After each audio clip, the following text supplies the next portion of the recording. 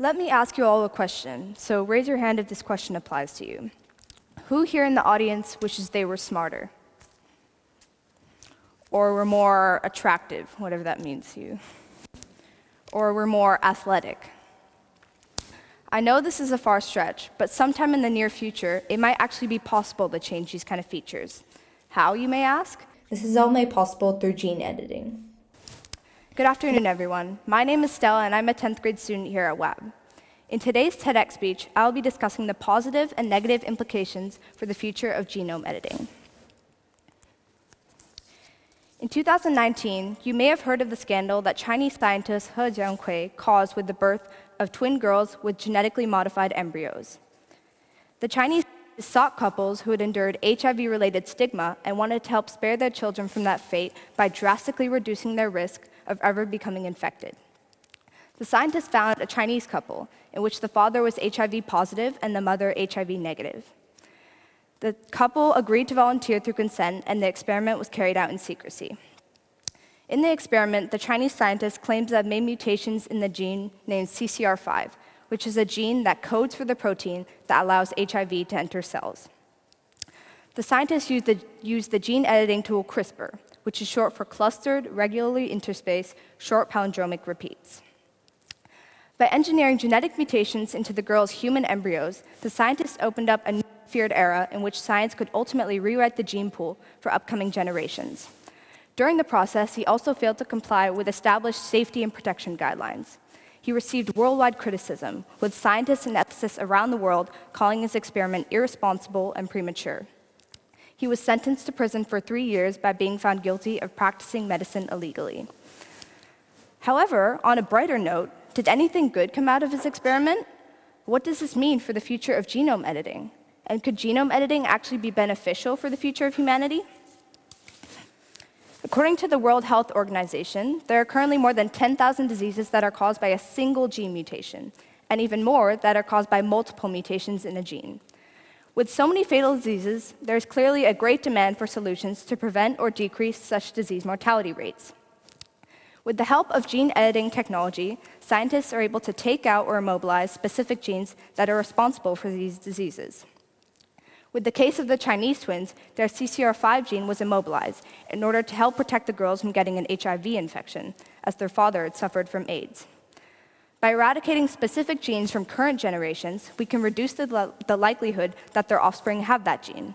In the long term, we could protect humankind from entire genetic diseases and eventually remove them from the gene pool. As a consequence of a healthier population, the global economy would also benefit in various ways. First, people with an overall better health are more economically productive, as they're able to work more efficiently in their roles and miss fewer working days. In turn, a more efficiently working economy would likely improve certain aspects of society, further flourishing human development. Second, as healthier people tend to live longer and are naturally inclined to be more invested in their financial needs for the future, this will lead in a rise of savings rates. Furthermore, as disease is prevalent in poverty, a disease-free world may also contribute to getting poor and unhealthy people out of poverty. Considerable health improvements are crucial to break poor countries out of the cycle of poverty. In our world, the wealth gap is enormous. By investing money and providing treatment to those under the poverty line, we will be able to help them make significant advancements in their lives, which will ultimately help improve global inequality. However, at the same time, gene editing comes with many risks, and not only those from an ethical standpoint. The costly and highly complex gene editing procedures will likely limit the number of patients that are able to make use of the technology. Excessively high-priced treatments would only give the wealthy and upper class the opportunity to afford these treatments, while the middle and lower classes would not have the finances to do so.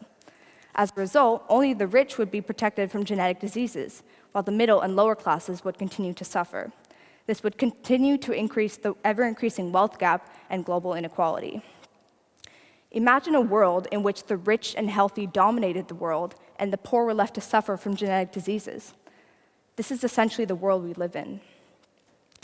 Furthermore, gene editing will likely lead to an increase in the addictive drive for the perfect child, also known as the designer baby.